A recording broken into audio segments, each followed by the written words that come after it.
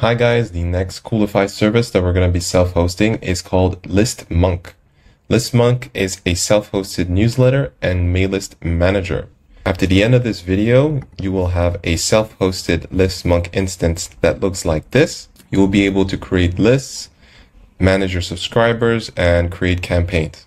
So let me show you how to self-host it. The first thing we're going to do is we're going to go into Coolify, and in the Projects tab, we're going to click Add. And then we're going to call our project Listmonk. You can call it anything you want, obviously. Select the production environment and click Add a new resource. And then search for Listmonk. Select the server where you're going to be self-hosting it on. And now we are almost done. The last thing we're going to do is we're going to change the URL to make it shorter. And I'm going to copy this section. Hit save, and now we're ready to self-host it. So let's go ahead and hit deploy.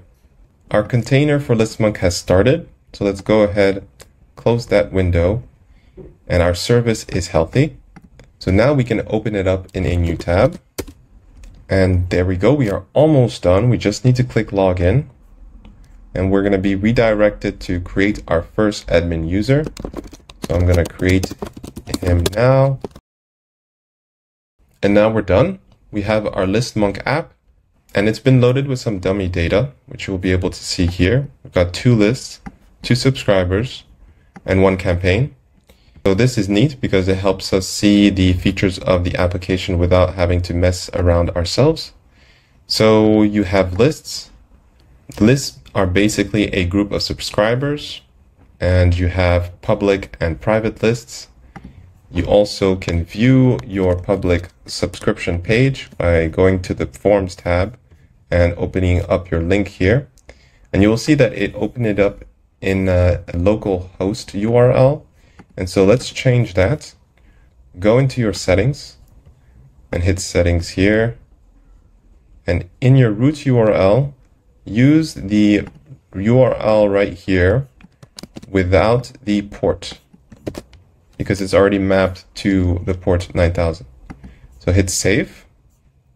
Now if we go back to our lists, to the Forms tab, you can see the link has been updated.